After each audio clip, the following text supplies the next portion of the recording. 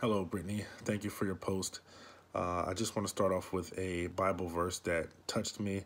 It's a pretty basic Bible verse, but being saved, I think it's the verse that we can always come back to as a reminder that we are saved and that we are loved, and that is John chapter 3, verse 16. For God so loved the world that he gave his only begotten Son, that whosoever believing in him will not perish but have everlasting life. And I think that's a very profound verse, even though it is somewhat basic when you put it in, worldly or in the flesh. If you're a parent, I'm a parent, and I think about it, God gave his only son.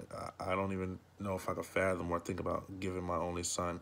That's a loving thing to do because he did it for all of us to be saved and have our sins remitted.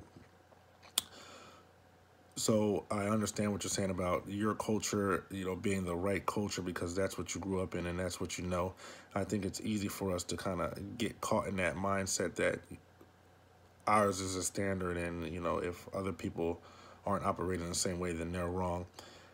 And I think you hit the nail on the head that you kind of got to think outside the box and keep in mind that people do come from different cultures, and just because we're used to one thing, that doesn't mean that it's the norm or it's the standard. I think the correlation between what I put in my video blog and what you stated in yours is that I didn't come from poverty or anything like that. We weren't rich, but we didn't really want for anything.